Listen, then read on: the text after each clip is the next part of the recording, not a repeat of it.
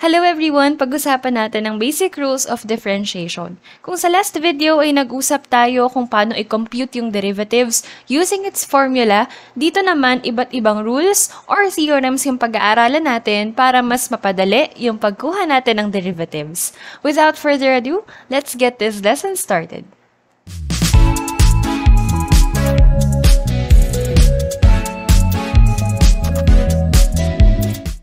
First, among all the rules na ating itatalakay ay yung derivative of a constant. Kung meron tayong function na equal lang sa c, wherein c ay kahit anong constant, then its derivative is 0. For example, we get the derivative of f of x equals 7. Automatic dahil 7 lang yan, its f prime of x is 0. Next, we have f of x equals negative 9. Ang derivative nito na dy over dx. Recall na ito ay another way of writing f prime of x. This is already 0. Next ay yung tinatawag natin na derivative of a power. Ginagawa naman ito if yung function natin ay isang variable na naka-raise sa isang exponent. At yung exponent natin hindi daw pwedeng maging 0. Then, its derivative is f prime of x equals n x raised to n minus 1. So, ang rule dito or ang sinasabi ng number 2 ay yung ating exponent ibababa lang daw natin as coefficient ng x, tapos babawasan natin ng isa yung exponent na yon. Parang ganito. Kung meron tayong f of x na x raised to 7, yung 7 na to magiging multiplier ng x. Magiging 7x. And then the numerator is 7 minus 1. Or in other words, the derivative of x to the 7 is 7x to the 6. Kung meron naman tayong ganito, f of x, now recall that this f of x is 1 over x to the 10, or kung gagamitin natin yung laws of exponents, this is x raised to negative 10. So, its derivative is, ibababa mo lang itong exponent, negative 10. Yung x, and then negative 10, maminusan mo ng 1. This will be negative 10x, negative 10 minus 1 is negative 11. And ibalik mo ulit siya sa fractional notation.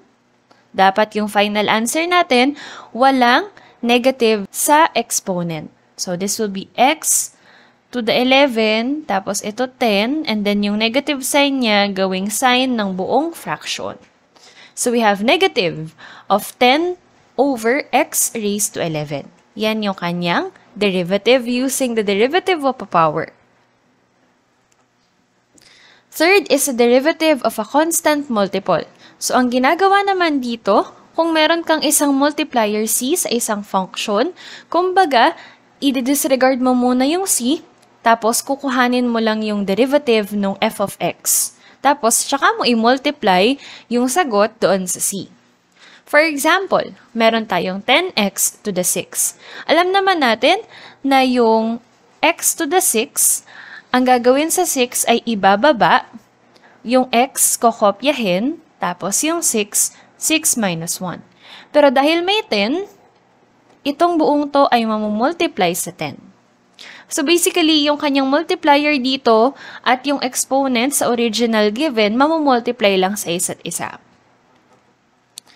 So f prime of x will be 60, x to the 5th. Next, paano naman kung meron tayong square root? Recall that f of x, which is 8, square root of x, this is 8x, and then recall that square root can be written as an exponent of 1/2. So, ang f prime natin is equal to 8 times, ibababa natin yung exponent na 1/2, and then x, and then yung 1/2, ma-minusan natin ng 1. I-multiply natin yung 8 at yung 1/2. 8 times 1/2 is 8 over 2. And 8 over 2 is 4. Next, we have x. 1 half minus 1. This is negative 1 half. And tulad nung ginawa natin sa previous slide, kapag may negative na exponent, ibababa natin siya para maging positive na. And finally, yung ating exponential notation na x raised to 1 half, ibalik lang natin sa pagka-square root. So the final answer for its derivative is 4 over square root of x. For now, tatanggapin natin to. Hindi na natin kailangang i-rationalize. Kahit may square root yung denominator, let's accept it for now. Next, let's go to the fourth rule. We have the derivative of sum and difference. Ibig sabihin naman ito, kung meron kang dalawang function na magka-add or magka-subtract, separately natin kukunin yung kanilang derivative. For example, meron tayong x to the 6 minus 4x to the 4th plus x cubed. So, it's dy over dx is equal to, derivative muna nung first. So, yung 6 magiging multiplier, x raised to 6 minus 1. Next, minus 4. Ang derivative ng x to the 4th, yung 4, bababa, x raised to 4 minus 1. And finally, we have plus 3, x, 3 minus 1. And then, let's simplify. The derivative is 6x to the 5th minus 4 times 4, that's 16. X to the 3rd plus 3x squared. Ninth example, meron tayong 8x to the 8 minus x to the 11 over 11. So, 8 times the derivative of x to the 8 is 8x raised to 8 minus 1. Minus. Itong x to the 11, titingnan natin ito as 1 over 11 times x to the 11. So, in other words, ilalabas muna natin yung 1 over 11 na denominator, tapos kuhanin natin yung derivative ng x to the 11. So, x to the 11. 11 ay magiging multiplier.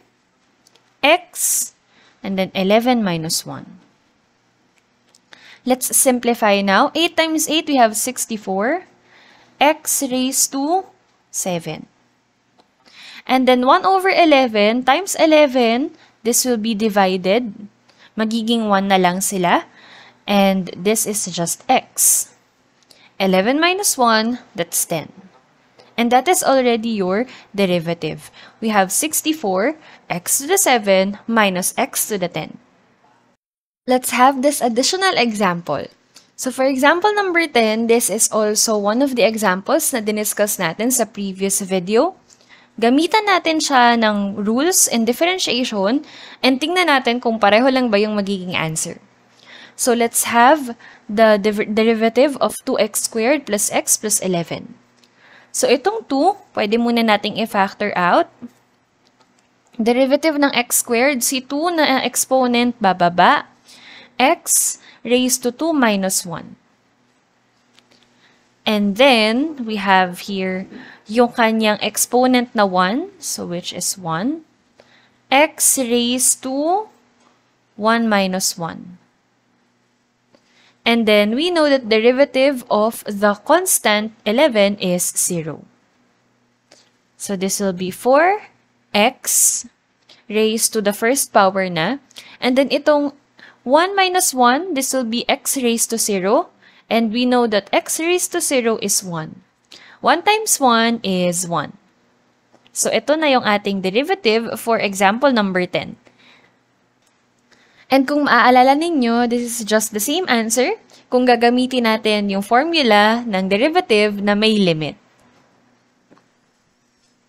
Next, for number 11, we have f of x equals negative 5x cubed plus 3 over x cubed minus 7x.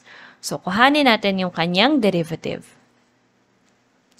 Dun sa first term, tanggalin muna natin si negative 5. And then, this is 3. X raised to 3 minus 1. For the second term, which is 3 over x cubed, let's think of it as 3, tapos yung x cubed ay x raised to negative 3. Dahil nasa denominator siya. So in that way, we can see that its derivative ay 3. Tapos, the exponent is negative 3. X raised to negative 3 minus 1. And then, minus 7. Yung exponent ng x ay 1 lang. So, times 1x, 1 minus 1. Simplify ngayon natin. We have negative 15x squared. And then 3 times negative 3 is negative 9. X raised to negative 3 minus 1, that's negative 4. Minus 7. 1 minus 1 is 0, and we know that x raised to 0 is just 1.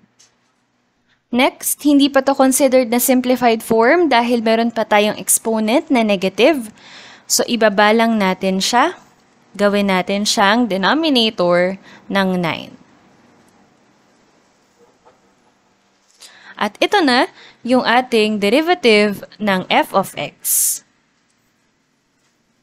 For the last example, involve tayo ng square root at cube root. Para mas madali, kapag given tayo ng square root or cube root, gawin muna natin itong exponential form nila. So, i-rewrite natin yung given as yung x na naka-square root, alam natin na yan ay x raised to 1/2 all over 2 plus 3. Tapos, itong cube root of x squared, we know that that is equal to x 2 over 3. In that way, mas madali nating ma-apply yung rules of differentiation.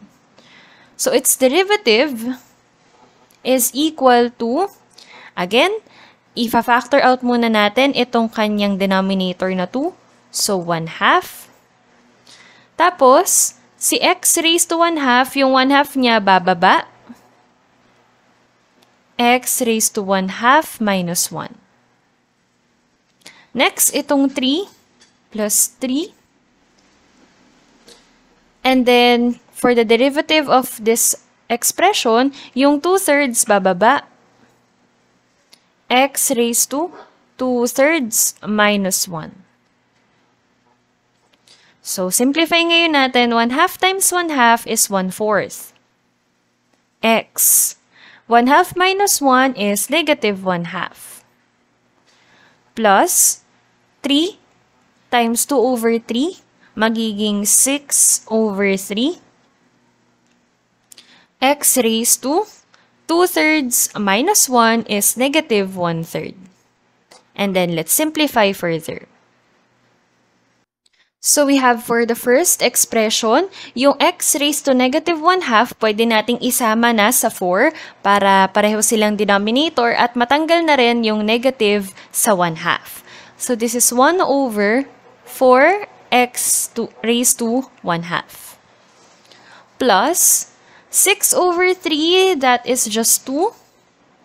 Tapos, yung x raised to 1/3, gawin nating denominator niya para x raised to positive 1/3 na. And finally, dahil yung ating given ay naka-square root, dapat itong mga 1/2 and 1/3, maibalik natin siya in terms of square root. So, dito ang may square root lang ay yung x kasi siya lang yung naka 1/2 na exponent. So, this is 4 square root of x. Plus 2 over, ito dahil 1/3, it's cube root of x. And for now, accept natin ito kahit hindi natin muna kuhanan ng conjugate para matanggal yung square root sa denominator, we'll accept this. This is the derivative of example number 11.